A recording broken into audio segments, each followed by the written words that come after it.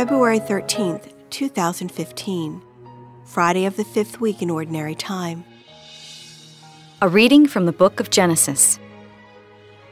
Now the serpent was the most cunning of all the animals that the Lord God had made. The serpent asked the woman, "Did God really tell you not to eat from any of the trees in the garden?" The woman answered the serpent, "We may eat of the fruit of the trees in the garden. It is only about the fruit of the tree in the middle of the garden that God said, 'You shall not eat it or even touch it, lest you die.'" But the serpent said to the woman, "You certainly will not die. No, God knows well that the moment you eat of it, your eyes will be opened, and you will be like gods who know what is good and what is evil."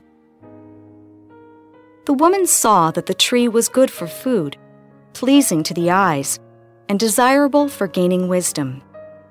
So she took some of its fruit and ate it. And she also gave some to her husband who was with her, and he ate it. Then the eyes of both of them were opened, and they realized that they were naked. So they sewed fig leaves together and made loincloths for themselves. When they heard the sound of the Lord God moving about in the garden at the breezy time of the day, the man and his wife hid themselves from the Lord God among the trees of the garden. The word of the Lord. Responsorial Psalm.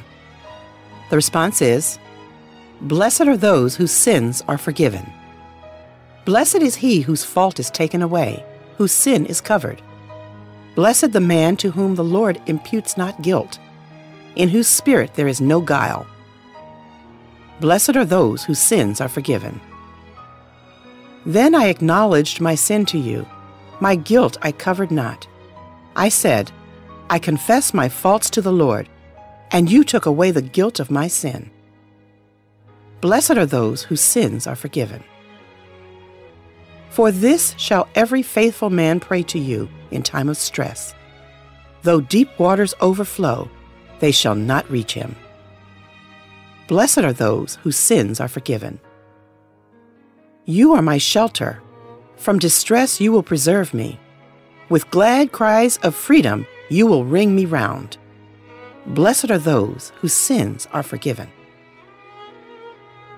A reading from the Holy Gospel according to Mark. Jesus left the district of Tyre and went by way of Sidon to the Sea of Galilee into the district of the Decapolis. And people brought to him a deaf man who had a speech impediment and begged him to lay his hand on him. He took him off by himself away from the crowd. He put his finger into the man's ears and, spitting, touched his tongue. Then he looked up to heaven and groaned and said to him, "Ephphatha," that is, be opened. And immediately the man's ears were opened.